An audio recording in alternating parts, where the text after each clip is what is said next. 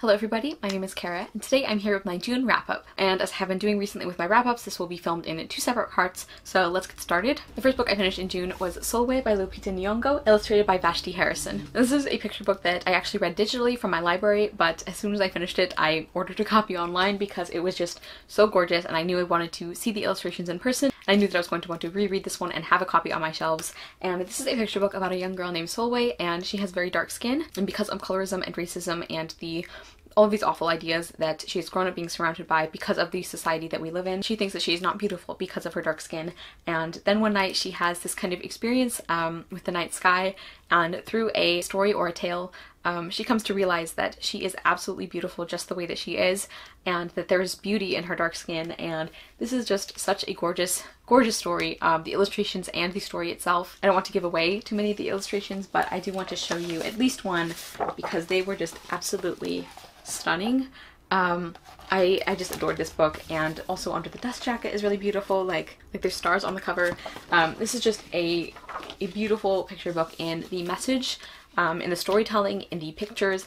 I think this is a book that honestly everybody should read, and I obviously gave Sulwe 5 stars. Next, I finished Ghost Squad by Claribel A. Ortega. This book is on Voices for the Dominican representation, and we follow our main character Lucy and her best friend Sid, and they end up casting a spell that accidentally awakens malicious spirits in their town of St. Augustine, Florida, and they have to go on an adventure to try and get those under control, and also to try and save Lucy's firefly spirits, because in her family she can see the spirits of the people in her family who have died in the form of fireflies, and they can also kind of turn into like ghost forms as well, but they seem to be in danger, and so Lucy and Sid have to try and protect them and to stop the evil spirits that they accidentally woke up from causing harm to their city. And along the way they get the help of Sid's grandmother Babette, who is also a witch and who has a tabby cat named Chunk. And this is just such a lovely story about friendship and family, and also grief. It deals a lot with grief and with memory and with moving on, and different kinds of grief too, like the difference between grieving somebody who has died versus grieving somebody who has left you, like who has left your family and chosen not to come back. And I thought those things were explored in such a thoughtful way. The friendship between Lucy and Sid was really wonderful. I also loved Babette and Chunk. They were just really fantastic characters. And I also think the creepy atmosphere of this book was done really well. There were like several scenes that were like actually very creepy and disturbing to read about, so I think that was done really effectively. I also thought the way that issues of race and discrimination were kind of brought into this mystery element of the story, because I didn't mention that there is kind of a mystery element here. Overall, I just think this book was a great balance of the fun elements and the more serious elements, which is something that I really love in middle grade, or just books in general really. One of the only things that I thought could have been done maybe a little better or clearer, I don't know if this was just me, but for whatever reason I had a hard time following transitions between scenes sometimes. Like there would be new information given that I was pretty sure we hadn't covered, but it was kind of introduced in a way that seemed to be harkening back to an earlier scene, or sometimes some of the, like I said, some of the transitions between scenes would be a little bit unclear to me. But other than that, I thought this was just absolutely a wonderful story, and I gave Ghost Squad 4 stars. Next, I read another picture book, and that is Party by Jamaica Kincaid, and that was illustrated by Ricardo Cortez. And I didn't realize this, but this was actually released later. Like the illustrations of this were added later, because I think it is actually based on a short story that Jamaica Kincaid wrote. And so basically this is about 3 black girls who are at some kind of party, and then something happens. And I have to be very vague because in a way the book is somewhat vague. Despite the subtitle of this book, I definitely don't think you should go in expecting a traditional mystery, which is kind of what I did. And I actually haven't rated this book on Goodreads because I ended up reading some reviews. I'll actually link a specific article or review that if I can find it down below. But after reading certain things, I think a lot of this book's importance and meaning comes from these layers related to being a black person, and just like black identity and culture in particular, especially the way that black girls grow up. And that is something that I obviously cannot relate to or speak to. I do think the art style was gorgeous, so I do really think this was an interesting book. I just didn't feel like it would be fair for me to rate it. Next, I finished Blue Iris by Mary Oliver, and this is a collection of poems and essays. I have talked about Mary Oliver before. She's one of my favorite poets, and I did really like this one. I think so far it's my least favorite of hers, but that being said, I still gave it 4 stars because I do still really love the way that she writes. Primarily, I think my issue with this one, or not even issue, just like personal preference, is, as you probably should have been obvious from the title, this was very heavily focused on nature poems, which I actually can really enjoy. But I feel like the number of them and the way that maybe they were laid out in this book made them feel kind of repetitive after a while. Actually, some of my favorite poems were the ones where she would use like it would seem like a regular nature poem, and then you would get to the end and realize that it was actually talking about something else, like a deeper layer of meaning in addition to nature. Although I still really liked the nature ones, and actually, like, I do think it's really important to have poems that are about beauty and just small things and enjoying those small things, and that in itself I think is a really important and brave act. So I don't want to like discount the fact that there is just like plain nature poems in this collection, but I was just surprised by that a little bit. And I also really liked some of the essays actually. There was one in particular about Mary Oliver talking about her and her friend and one of their first experiences, I think, that got them interested in conservation and in the importance of preserving the natural world. And I thought that was really well done. So like I said, I gave Blue Iris 4 stars. Not my favorite, but still definitely a wonderful collection. Next, I finished Pride, a Pride and Prejudice remix by Evie Savoy. And as you can probably tell, this is a modern day retelling of Pride and Prejudice. And this book deals a lot with gentrification. Our main character is Zuri Benitez, and the story starts when a new, very wealthy family moves in across the street. This is kind of continuing this trend of gentrification in her area, and she's kind of seeing like her neighborhood that she loves change and get lost, and she really doesn't like that. She's really upset by that. And in addition to that, one of the sons of the family who moves in is Darius, and he is just a total snob and she can't stand him. But of course, because this is a Pride and Prejudice retelling, even though they clash a lot at the beginning, they end up getting to know each other better. And there's also a continuing plot about Zuri going to college and where she wants to go to college and figuring out what she wants and what she wants to do. And this book ended up being such a surprise for me. I feel like this one gets very mixed reviews overall, and what I had heard from pretty much everyone is that if you like Pride and Prejudice, you probably wouldn't like this book. And I was kind of like nervous about that because I love Pride and Prejudice. So I kind of wasn't sure how I would feel about this book, but I ended up really, really liking it. I feel like the way that Pride took some of the themes of Pride and Prejudice, like socioeconomic status and the class system and everything, and turned that into a story about modern day gentrification and race and identity and just all of these really topical issues that I feel like make so much sense with the core of what the Pride and Prejudice story is. I just ended up loving that. I loved Zuri as a main character. She's so strong, and I really, really love the way that she would do anything for her family. Like, she is so deeply connected to home and to her family and to the people that she loves and cares about, and I just really admired her. And I also feel like it's something we don't see a lot in female main characters who are considered very strong and independent. Is a lot of times they're shown as wanting to get as far away from where they came from as possible. And I liked that Zuri wasn't like that, that we got to see her forging her own path and deciding what she wants while also still remaining very close to and very focused to on the people that she loves and the places that she loves. I also thought her and Darius had really, really great chemistry, and I feel like that kind of made up for some other things in their relationship that maybe weren't quite as well developed. Like, there were several places where I'm like, I feel like you guys should have talked about this more, or like this conflict should have been better dealt with or more completely dealt with. But I just feel like Zuri and Darius's scenes together were so good and had so much chemistry that it like kind of didn't bother me. Like I said, I just thought the themes of this book were done in such an interesting and thoughtful way, and the sense of home and the sense of place here was just incredibly strong, and I just really, really enjoyed this. The only criticisms I have are, like I said, I think some of the conflicts were kind of just dropped in a way that felt a little like weird or incomplete. Some of the side characters felt pretty underdeveloped to me, and I think some of that can be explained by the original novel because, like, in Pride and Prejudice, we're mainly focused on Lizzie and a little bit on Jane out of the Bennet sisters. Like, Kitty and Lydia and Mary don't get nearly as much time, so I think that makes sense. But I feel like that was ramped up so much in this book that it made characters just feel completely unnecessary. Like, her sister Marisol, for example, she's known as like Money Love Mari or something like that is her nickname, and literally the only thing she does in this entire book is pop up and talk about how obsessed she is with money, and that just felt very weird. Like, the other sisters just felt very, very underdeveloped, and some of the other side characters too. And like I said, some of that I think is because of the original novel, like the focus there, but I don't think all of that could be explained by that necessarily.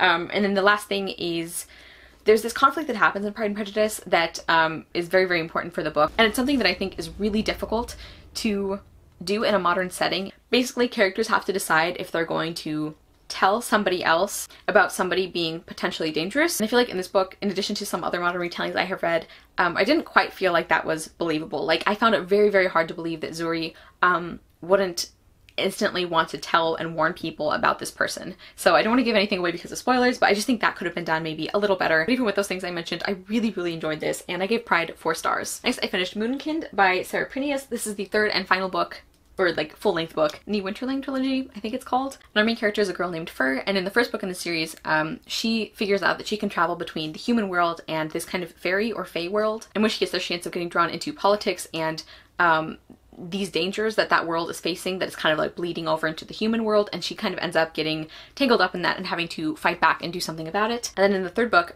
we are dealing with some consequences for decisions that she made at the end of the second book.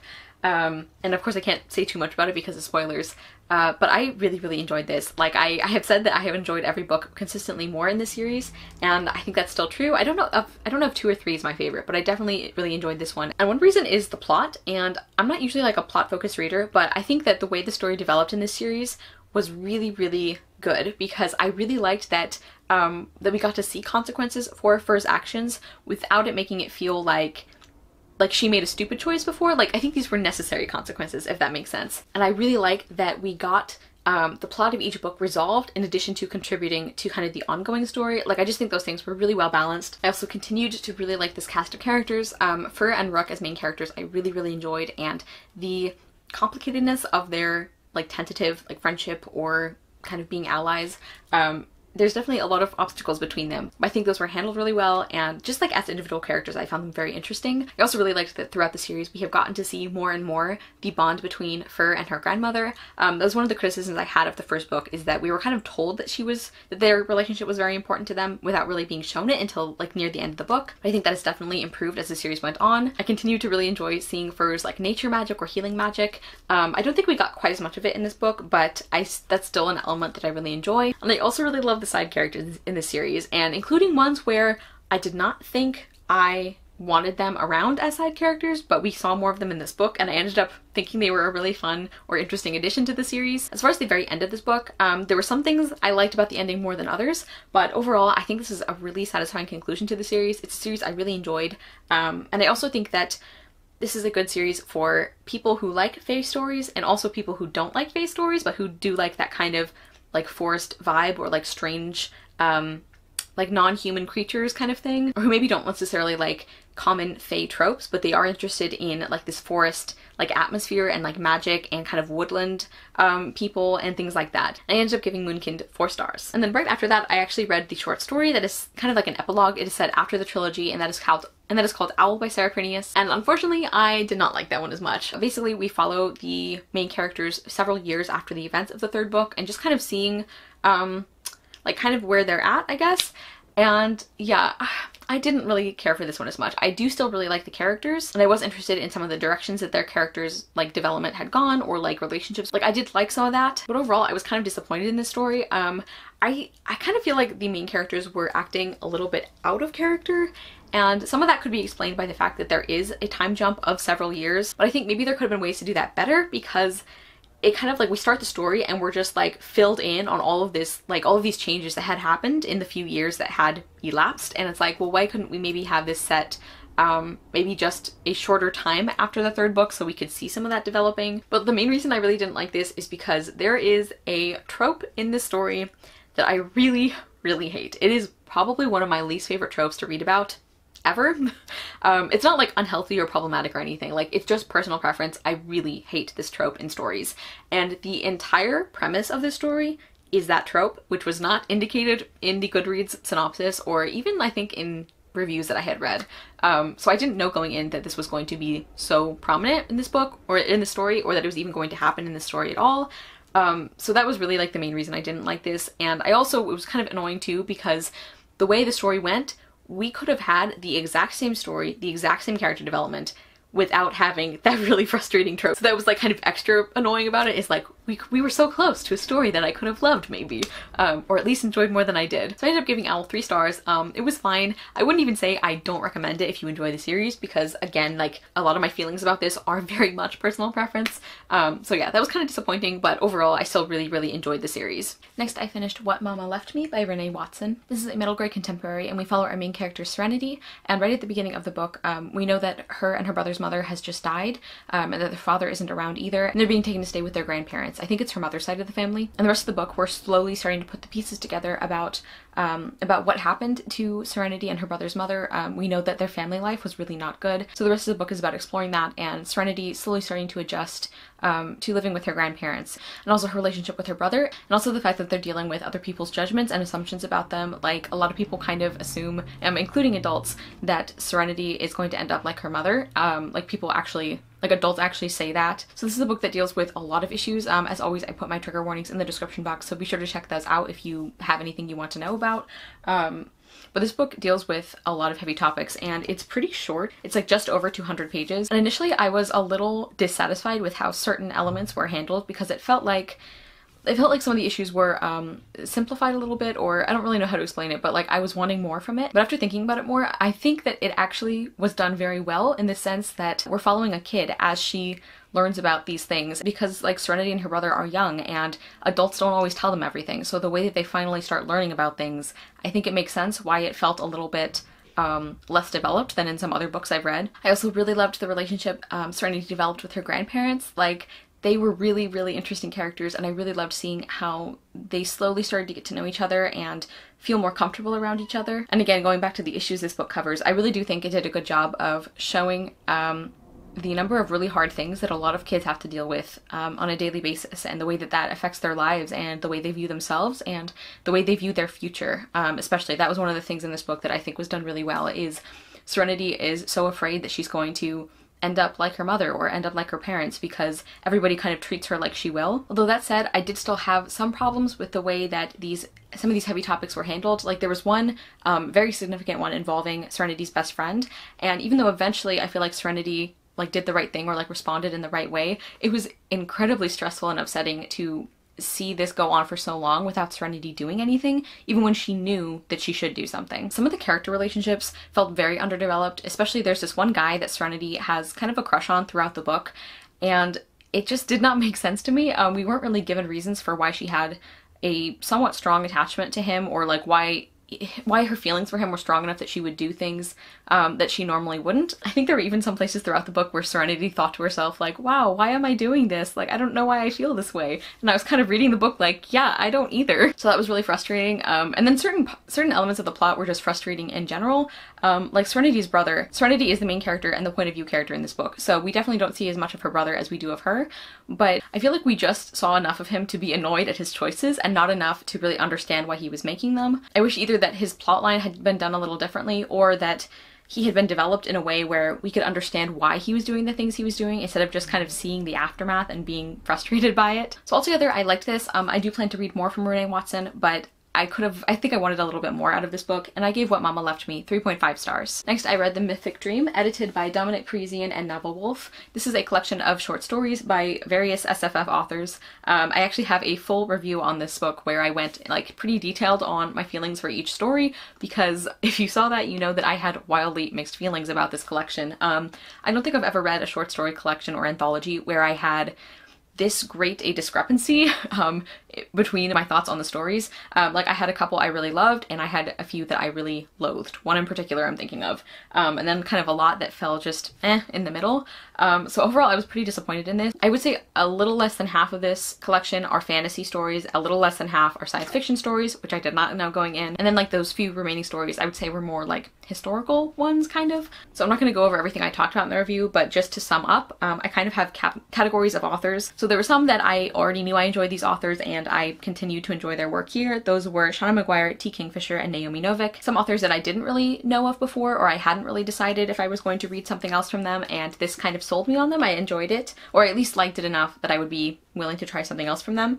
Rebecca Rowan Horse, actually this is my favorite thing I've read from her. J.Y. Yang, I was already planning on reading their Tensorette series, and I did like their story here. Kat Howard, this really put her on my radar. I really enjoyed her story. Leah Sipes, I have never really heard people talk about, and I loved her story. That was my favorite story in the collection, so I definitely want to read more from her. Jeffrey Ford, I would be interested to read more from, and Alyssa Wong, I really loved her story, so I want to read more from her. As for the authors that this has turned me off of, Anne Leckie, Arkady Martine, Stephen Graham Jones, and Amal El-Motar, unfortunately. And kind of the authors that fell in the middle for me.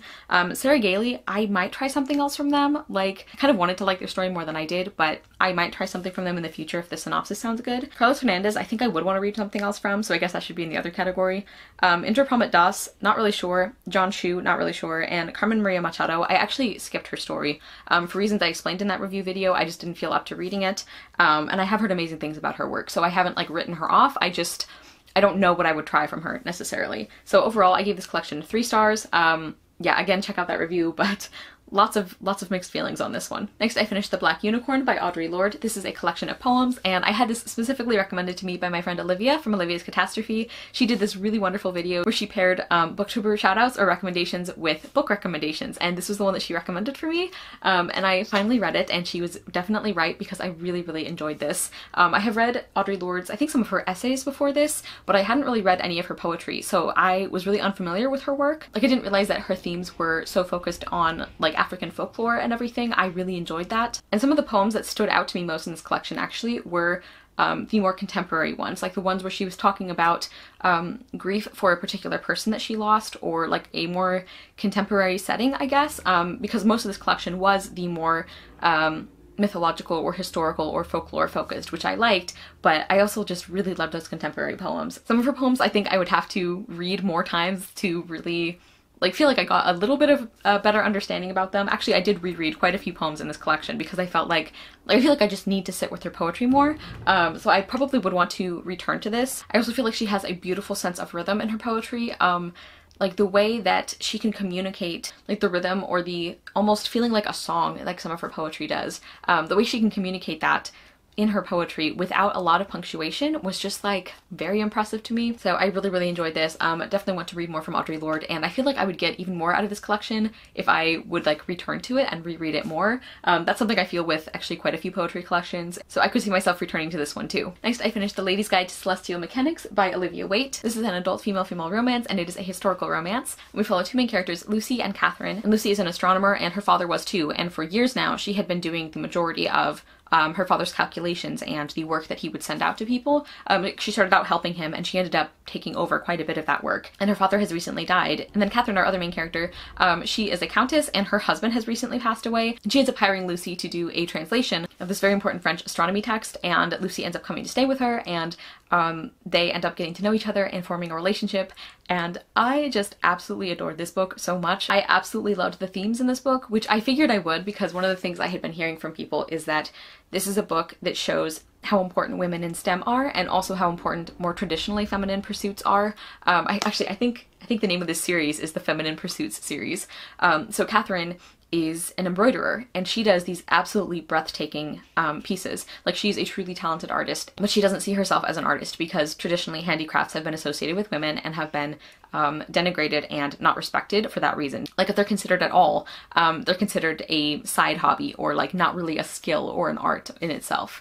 And to see Catherine throughout the book learn that what she does is beautiful and important and is just as much art as painting or sculpture or anything like that. And also that it's just as important as what Lucy does, you know, charting the skies and making scientific discoveries. It was just incredibly moving and incredibly beautiful. I did not actually anticipate how much I would connect with Catherine. Like, I knew I would like the thematic issues surrounding her, like this idea of women's work, but I didn't really predict how much I would really feel her, and I would really like just really deeply connect to her character, because I realized like a lot of my interests or hobbies are more like traditionally feminine things. Like, one of them that I've talked about before is knitting, and reading this book I realized how like often I downplay that when I talk to people that I don't know as well, and I need to stop saying that. Like, I need to own that this is a skill that I have and that I enjoy and that it's important, that it matters. Personal tangent aside, I just really loved Catherine. I really enjoyed Lucy too, but Catherine was the character that I really saw more of myself in regards to what she was going through. And also, like, just the female characters in general in this book were so wonderful. Like, basically all of them, except for maybe one, were just incredibly supportive of each other. Like, to see this support network of women was just incredibly satisfying and lovely. Speaking of supportive, the romantic relationship was also very supportive, and just seeing the way Lucy and Catherine got to know each other, and they helped each other grow without like making the other person change for them, you know, was just really lovely. I also really loved Lucy's journey, and seeing her realize that that she is not the first woman to do these things, and that doesn't make it less important. There's one moment in particular I'm thinking of where she has this realization that like she stands on the shoulders of giants. Like these women before her, like she comes from a history of women who are doing these things and who are making these important discoveries and who are working in the world, even if they're not always given the credit they deserve. And it was just like very, very powerful to see that. Like I almost got choked up a little bit, surprising nobody, but that was just a really beautiful moment. I also think this book handled some like topical historical issues in a really thoughtful way without making this like a really sad book. Like this is a very, I would say overall, a very like sweet and wholesome queer book, which is really nice to see. But again, it does deal with some more serious things, both related to the LGBT community and not. Like as we see Catherine reflect on her marriage, we see her realize that this was not okay, that she was not in a happy relationship, and it was really difficult to read about that and to see that, but it was also done in such a thoughtful and compassionate way. And to see her finally realize that she deserves more than that is just like really, really beautiful, and I loved the way that was done. I also want to mention that the romance does have an age gap, which normally I'm not a fan of, but I feel like the way it was handled here was done really, really well. Because for one thing, they are very aware that they have like an age gap and like a slight difference in power because Catherine is a countess and all of this, and to some extent Lucy is dependent on her at the beginning of the book. But I feel like they really worked through that in a very believable way that felt very healthy. And like as somebody who does not like age gaps in romances or like power gaps like that, I feel like this one did it really, really well, and it didn't end up bothering me. I adored this book, in case you can't tell. There were a couple of things that I could nitpick about, like I wish that the beginning of their relationship had been a little bit slower burn, because I really, really loved the part where they were like kind of dancing around each other and just getting to know each other. Like the romance overall was really wonderful, but I would have liked the beginning part to be drawn out just a little bit more. And also that there's that classic like last minute misunderstanding trope. It was brief enough that it didn't bother me though. Like it was a very small blip in the overall story, but that did frustrate me a little bit. But other than that, I absolutely loved this, and those problems were not enough to make me give this less than 5 stars, because I just adored this book so much. Next, I finished Persuasion by Jane Austen. This was our Austen Anonymous book for June, and sadly our last Austen Anonymous book. Our live show was on Taylor's channel, I will link that down below, and we talked with Tati from Tati the Tiny Booktuber and Nicole from Who Picked This Book. They were our guests for that discussion, and we just had an absolute blast talking about this book, so I will link that down below. But I adored this, as I expected. This book is tied for my favorite Jane Austen novel, and this is a book where I feel like I love it more and more the older I get. Because there are some parts of it that just hit a lot harder, I think. So in this novel, our main character is Anne Elliot, and several years before the start of the book, she was engaged to a sailor named Frederick Wentworth, but her family, or kind of one of her guardians, talks her out of it. Basically, they don't think those prospects are good enough for her, and that there's too much uncertainty there about like how much money he would make and if he'd be able to support her and everything. So she breaks off the engagement. And 8 years later, their paths end up crossing again, and Anne slowly starts to realize that she has never forgotten him, that she still has feelings for him, and she doesn't know if he returns them anymore, or if he's really as indifferent as he seems to be. And I just love this book so much. The yearning in this book, like the angst, is so, so good, and I am very particular about romantic angst, but this book is like top notch. Also, I don't even like second chance romances, and this is one of my favorite novels in the world. So if that's any indication of how talented Jane Austen is. I also really love Anne as a main character.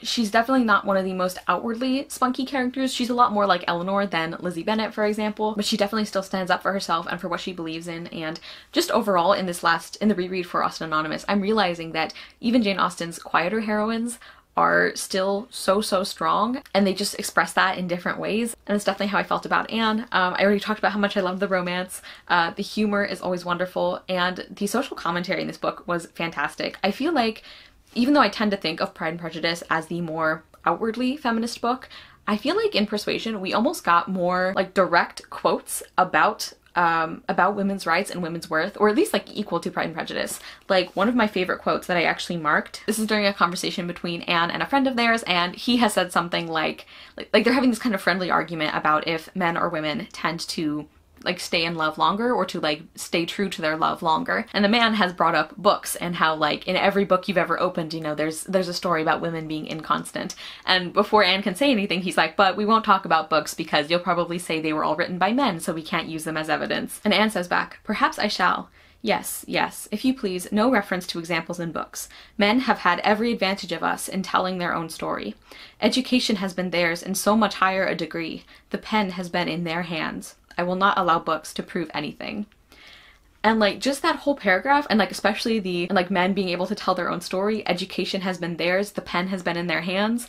Like I feel like there were so many points in this book where it felt like Jane Austen just snapped in like the best way. This was the last novel that she completed before her death, and I just feel like it almost feels like she was getting to a point in her life or her writing career where she's like, listen, I'm not beating around the bush anymore. Sexism is dumb and I'm gonna tell you why. And I just love that. As you can tell, I loved pretty much everything about this book. Again, check out our live show for more of our full thoughts on the novel, but I gave Persuasion 5 stars. Next, I finished Aristotle and Dante Discover the Secrets of the Universe by Benjamin Aguirre Sans. And before I get into my review, I do want to mention, I know that there was some controversy or discussion about this author. Like apparently he was like directly contacting reviewers and challenging their review, which is something that should never happen, and that is definitely not okay. I did get this book from my library and I had already owned a physical copy, so I just wanted to like make that clear and let you guys know so you can decide on your own how you want to approach this author in the future. But into my review of the book specifically, I did listen to this on audio, and that's because the narrator was Lin-Manuel Miranda. This is an unvoiced story about 2 Mexican-American boys named Aristotle and Dante.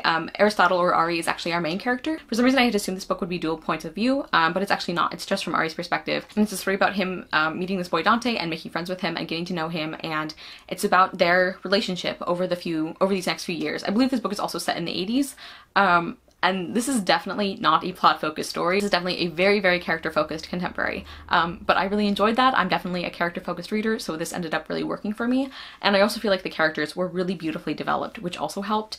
Aristotle as a main character, like, I really liked Ari. And this is one of those cases where I think, even though audiobooks are hard for me, as I've discussed before, I am actually really glad I listened to this one on audio, because I think, well, Lin-Manuel Miranda, I think, did a great job of performing this audiobook. But also, I think that if I had read this physically, like, Ari is definitely a kind of prickly main character for very good reasons most of the time. And I wonder if reading it physically would have been a little more off-putting than listening to Lin-Manuel Miranda like really perform it and give him that kind of sense of humor and that warmth, so that even when he's being like kind of a jerk, you still care about him and you still like him. And just the characters overall were wonderful. Like Dante is just like the most wholesome sunshine being in the world, and I love him. I loved the parents in this book. Like this has, I think, some of the best parent characters I have ever read, and especially seeing the relationship between Ari and his parents and the way that changed throughout the book was just incredibly beautiful and moving and just so thoughtfully done. Like I just loved Ari's parents, and it was kind of frustrating near the beginning of the book, like seeing him like just not understand that his parents love him so much. Like you can tell right from the beginning of the book that Ari's parents just love him so much and care about him so much, and sometimes the things that they do because they love him and because they want to protect him, they're not the best choices. Like you can see how they would lead to Ari feeling very closed off from them, and like you definitely understand it, but you can still really tell from the beginning that they are really good people and that they really love their son. And just seeing them get closer and start to understand each other and open up to each other throughout the book was one of my favorite parts of the book. It was just wonderful. This book also deals with a lot of issues like incarceration. Ari's brother is in prison, and we really see the toll that has taken on him and on his parents, and especially on their relationship with each other. It also deals with queer identity, especially in the 80s, also with Latinx identity. Like we see that Dante has a very complicated relationship with his Mexican background, and Ari does too, to an extent, but Ari seems to be a little bit more comfortable with it than Dante is, and so seeing them discuss that throughout the book was also really interesting. Also, some of the side characters in this book were fantastic. Ari makes friends with 2 girls at school. I can't remember their names. I think one of them was Gina, but shockingly they ended up being like characters I really, really loved, even though when they're introduced, you really, really don't like them. So that was really fun. I loved the relationship between Ari and Dante and how that developed throughout the book. I did also like the writing. I feel like it really suited this kind of introspective and character-focused story without being like over the top or over flowery or anything. There were really only 2 things that I didn't like about this book. One of them is at one point, one of the characters kind of forces the other character to kiss them. Like the other character is literally saying like, no, I don't want to, no, stop it, and they do it anyway. And it's kind of brushed off as like we're supposed to feel like it's okay because the character who was pressured into it didn't end up minding. And I just didn't like that. And then the other thing is right at the end, there's this very significant like character moment that happens, or like realization, which I liked, but it kind of felt like it was driven by other people. I think it makes sense that people, like talking to people, can help us come to realizations about things or like come to realize things about ourselves. Like I think that makes sense and that definitely happens, but just the way it was done in this book, I would have liked it if it had felt a little bit more like the character was realizing it themselves, like coming to that conclusion themselves. But overall, I did still really enjoy this, and I gave Aristotle and Dante Discover the Secrets of the Universe 4 stars. Finally, the last book I finished in June was this beast, and that is War and Peace by Leo Tolstoy. This was a buddy read with my friend Julia from Shakespeare and Such, and I'm really glad that I buddy read this, that we had each other to like keep each other motivated, because like this was obviously quite a project throughout the month. I'm gonna actually put this down while I talk about it because this is incredibly heavy. So we're just gonna start with my list here. So I really have no idea how to summarize this book because it's obviously very long and there's a lot that happens in it. Like there's a lot of different characters that are important in the story, but I think the part of the story that more people know because of Great Comet the Musical, but also just like cultural knowledge, is one of our main characters, Natasha, and kind of the romantic entanglements she gets into. But this book is not just about that, and I almost regret describing it that way because I don't want it to sound like this book is mainly about the romance, because even though that's important and relationships in general in this book are super important, there's just so much that this book covers that focusing on any one part of the story feels a little bit misleading to like what the book is about as a whole. So maybe I should just tell you how I felt about it. So I had very mixed feelings on this book because some things I absolutely loved and some things I hated and kind of fill me with rage. So first off, I am really glad that number one, I buddy read this with a friend, Julia, and number two, that I already knew and loved Natasha Pierre and the Great Comet of 1812, which is a musical. It's one of my favorite musicals, and it is actually adapted from this very small chunk of War and Peace. I would actually recommend doing both of those things if you plan to read this book. I would recommend reading it with a friend so you can discuss it, and I also think it helps if you enjoy the musical or if you're even just familiar with the musical, because I think having a connection to these characters before you go into this novel, I think that would really help you. It definitely really helped me, and my kind of emotional investment in these characters helped carry me through some of the slower parts, which we're getting to, because it is War and Peace. And I know it's dumb that I did not expect there to be that much war in this book, but in my defense, all of the parts of this book people always talk about are the peace parts, because those are the interesting parts, because those are the parts that actually focus on like characters and like the people you care about and doing interesting things. And this translation is translated, annotated, and introduced by Richard Peviar and Larissa Volokhonsky, and I really liked this translation. I really liked the writing in this book, which I think is a credit to the author and the translators. It flowed very well. It was very easy to read, which is what I had been hearing from people, is that like Russian classics are not difficult to read, they're just really long.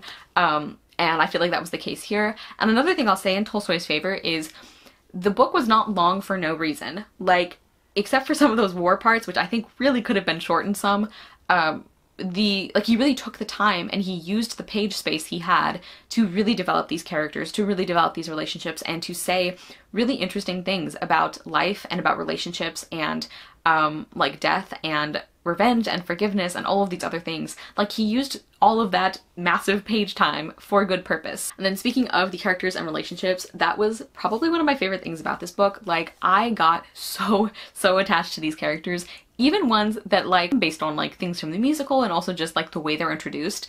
I had kind of like written them off a little bit, or just kind of assumed that they wouldn't be characters I cared about very much. And boy, did I change my mind, because there are some of these characters who I could not stand at the beginning, who I ended up being incredibly attached to. And if something bad like would happen to them, or like I'd be worried something was going to happen to them, it would be like very intense, because I grew to love these characters so much. And the relationships in this book are also fantastic. Like the friendships, we have a couple of really strong friendships between Pierre and Andre and Natasha and Sonia. And just like the characters themselves, like Pierre's arc was so interesting. I was really like Natasha. Again, like I had those characters I ended up really changing my mind on throughout the book. Also, Princess Maria just has my whole heart. She is just the sweetest, most precious being, and I just want good things for her. Anatole is like such a troublemaker, but I kind of liked him anyway. And just these characters are so richly developed. Also, going back to the writing, there's quite a bit of humor that I wasn't anticipating, which I really enjoyed. And also, I am not like a quotes person. I always want to be a quotes person, but I'm too lazy to write them down and collect them. So generally I can't really think of like favorite lines from books necessarily, but I have a favorite line from this book that I memorized without even trying. And I think it has to be like one of the saddest and most beautiful like romance lines or proposal lines in anything I have read ever. And even though I said I know this quote by heart, I might have to paraphrase a little bit because depending on the translation it's a little different, but it's the one that goes, "If I were not myself, but the handsomest, brightest, best man on earth, and if I were free, I would get down on my knees this minute and ask you for your hand and for your love." And I just, like, that moment in the book was just like a lot, because I think the line by itself is really good, but especially because of the character who says it and the character they say it to, and just like the circumstances surrounding that conversation. It was just like very emotional and really beautiful and just like hit you right in the feelings in the best way. Anyway, as you can see, I was very emotionally invested in this book, which was kind of a pleasant surprise because I wasn't sure I would have that emotional connection to this book, but obviously I did. And then another thing about the relationships is Tolstoy is so good at, number one, just kind of making you ship everybody, and number two, like constructing these very believable and very well done relationships or interactions in like just a couple pages or a couple scenes. Like Sonia and Dolokhov had maybe 2 interactions, so like were they a significant part of the novel? No. But am I reading Sonia and Dolokhov fanfiction now? Yes. I just feel like that's a mark of how well he can like sell you on characters and their relationships in so short a time. Okay, so now getting into the things that I did not like, because I've done a lot of gushing, but like I said, I did have some mixed feelings about this book.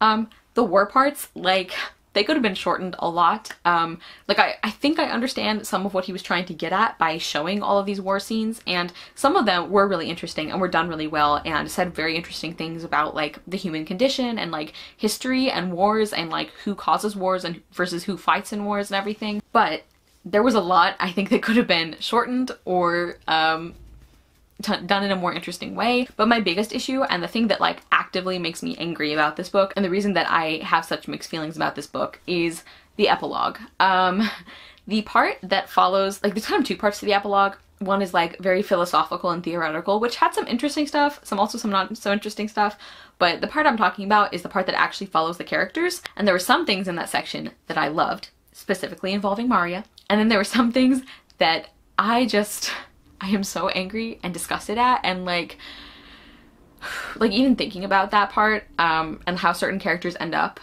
and the way that that is treated is just like making me furious.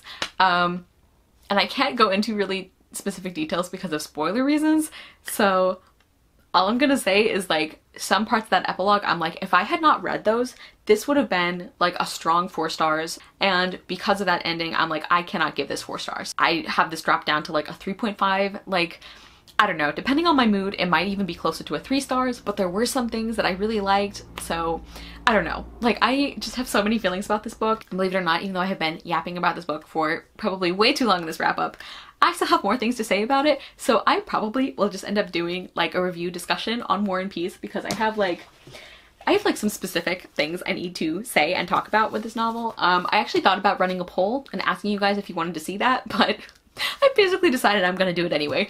So hopefully some of you at least are interested in that. But yeah, that was War and Peace. I gave it 3.5 stars, I think. It was an experience. Really glad I read it. Loved some of it, hated some of it. I'm just conflicted. Okay everybody, so those are all of the books that I read in June. Please let me know if you have read any of these books, what you thought of them. Thank you guys so much for watching. I will see you soon with another video, and I hope you love the next book you read. Bye!